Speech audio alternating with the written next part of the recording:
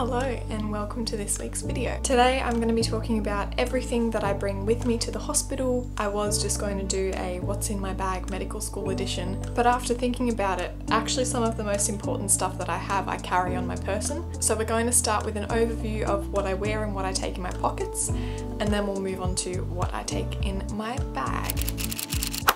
I'm still relatively new to YouTube, so if you've just come across my videos and you're new to my channel, please subscribe down below. I would love to have you on board.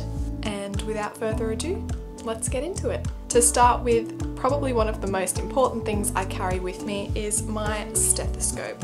Now I have a Littmann Classic 4, I think, also with my name engraved, so when I lose it, it can be returned back to me because let's be real, that's a pretty regular occurrence. This is thankfully only my second stethoscope in all of med school, which I'm actually very surprised by. I love the Littmann brand. I've actually taken the cap off the bell just to reduce artifact when I'm auscultating, and they come with these extra little rubber rings which just slip right on top. So yeah, that's the first thing, the stethoscope, black and gold, just, you know, classy. Moving on to my top pocket. In my top pocket I actually carry two pens, and there's a reason why one of them is quite a nice pen and one of them is just a kilometrico, and that is because quite often the consultants or registrars will ask to borrow your pen, and as the medical student you're expected to just be a reservoir of pens, but they don't always give them back. I always have one cheap pen on hand, just in case someone asks to borrow it. It's not as big of a loss when I never see it again. Also in my top pocket, I keep my glasses. I usually wear them most of the time when I'm in the hospital, but with the mandatory masks at the moment, unless I'm actually reading something, I'll just keep them in my top pocket because they always fog up. If anyone has any tips on how to stop your glasses from fogging up, please leave a comment below, because no matter what I do, they always fog up. Quite an anticlimactic story, but it's the truth. Moving on, down to my pants pockets. Haven't really thought this through very well, so just bear with me. So down on my pants I have two top pockets and one cargo pocket down on my thigh. Oh, and I've actually got pockets on my butt too. The first thing and the most obvious thing down on my pants is my hospital ID. So I have on the front my swipe card to access the hospital. On the back of that I have the emergency calling criteria, I have a library card, and I have this Glasgow Coma Scale cheat sheet and the paramedic handover protocols, which I was actually given by a paramedic, and it's really handy. Also, because I'm on psych this rotation, I have the keys into the psych ward, and I keep all of it on a retractable lanyard. The reason being is when you're having to swipe to go through every door, it's just super convenient. I really wouldn't recommend putting your hospital ID onto a lanyard. First of all, it's a hygiene risk. If you're leaning over patients, it could be transferring germs between a lot of different people. Secondly, if you're on something like the psych ward, they do advise against any lanyards or long straps on handbags in case someone becomes quite aggressive. It can be used to strangle you. Seems extreme, but it is something that you have to consider if you're going to be working in this environment. Also, down on my waistband, just underneath my ID, I keep a little nurse's fob watch. The reason being, when you're doing a cardio exam and have to count someone's heart rate, it's very convenient to have a little watch with a second hand, because not every clock in the hospital does, and you can't exactly pull out your phone. Speaking of which, in my top left pocket, I always keep my phone. Don't think there's really much need to explain anything about that. And down in my thigh pocket, I just keep a little notepad. So if ever I have to jot down any medications, I have somewhere safe to write it down that I know I won't lose. I've actually bought these ones in a pack of 5 from the supermarket, and it cost literally $1.50. So would highly recommend getting a little notepad. So in terms of everything I keep in my pockets, that's it. Moving on now to what I keep in my bag. Before we delve inside, I actually want to talk about the bag itself. So I have two different go-tos. If I'm based at the hospital, where generally the hours are a little bit longer, but I know I have a locker, I'll bring my backpack. If I'm on GP placement or out in the community otherwise, I will generally take a tote bag. But as I've mentioned earlier, I'm currently on psych rotation at the hospital, so today we will be going through my backpack. Okay, first things first, in the main pocket I keep my laptop. I've just got a rose gold MacBook Air. It's about 5 years old, but it still works like a charm.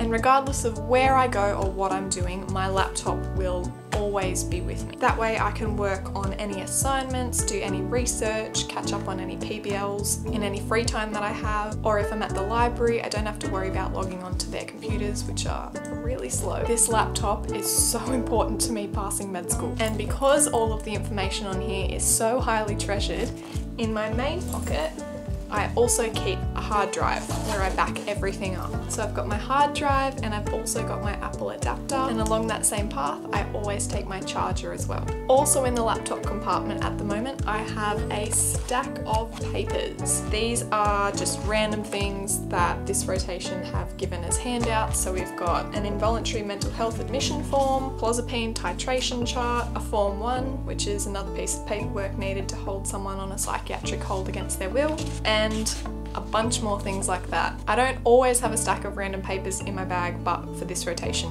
it's necessary. Again, in the laptop compartment, I just have my weekly diary. I never used to be a big paper diary person, but this year, for some reason, I just knew that it would be necessary, and boy oh boy was I right. There are so many assignment due dates and different clinics and things that I need to remember that this truly dictates my life this year. The last thing in the laptop compartment is just a little notebook, and it's where I write all of my to-do lists. I didn't get through everything on that one, but I mean, close enough, right? On top of the larger section of the main compartment, I just keep my purse. I find that having a really small purse with a long strap just works a lot better for me than a regular wallet.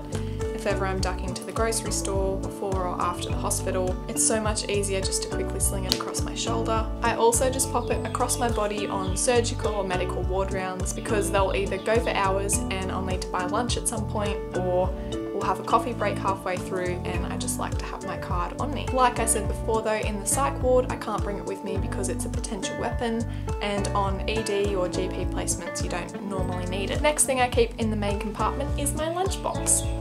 I always try and pack my lunch and bring it with me because it just saves so much money, and it's really not that much effort to cook an extra serving at dinner to have for lunch the next day. So yeah, for lunch I'll usually have leftovers, fruit, yogurt, just that kind of thing. Of course, in the main compartment I also have my water bottle. I don't go anywhere without it. I usually prefer reusable water bottles that have the screw-on caps, just because I don't like the thought of this being open in a ward in the hospital and then me drinking from it.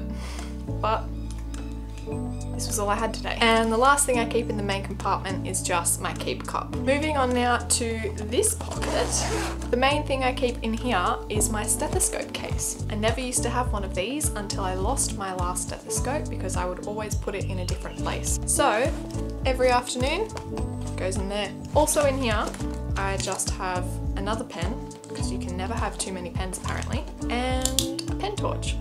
I don't use it all that often, but if you're on neuro, it's very helpful. Also in this pocket, I just keep a few spare surgical masks, some hand sanitizer. All of these things are pretty stock standard in our COVID times. I keep some deodorant, some chewing gum.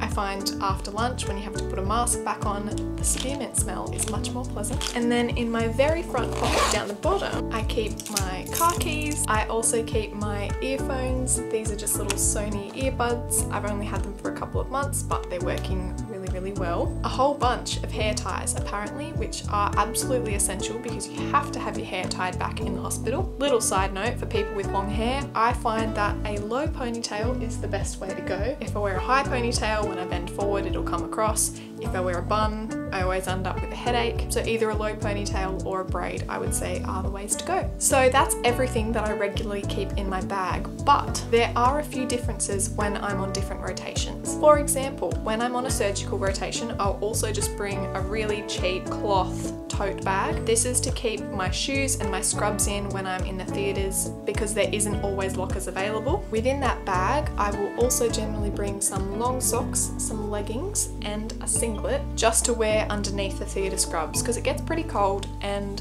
I also find that if you have like long compression socks, you don't get as lightheaded as often. Other exceptions would be in preclinical years. If you've got anatomy labs, I would always bring a lab coat in a plastic bag, because ew, you don't want formaldehyde and cadaver germs through your bag. And whiteboard markers I would have with me wherever I went in preclinical years, because I found I was always in a tutorial room drawing up a mechanism for some pathology, and whiteboard markers were really helpful. That brings us to the end of today's video. I hope you found it useful. If you did, please give it a thumbs up and don't forget to subscribe to my channel below and follow me on Instagram.